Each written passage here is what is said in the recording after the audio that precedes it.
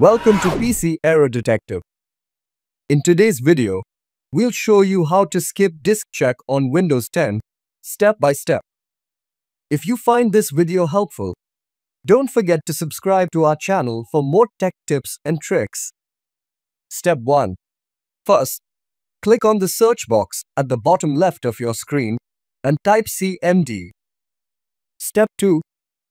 Next, you'll see the command prompt in the search results.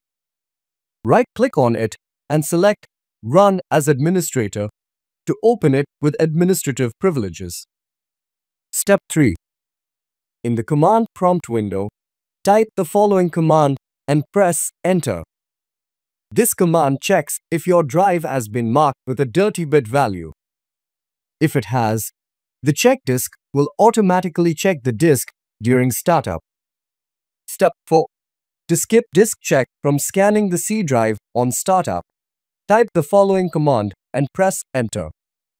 This command will exclude the C drive from being checked by check disk during the boot process. And that's it.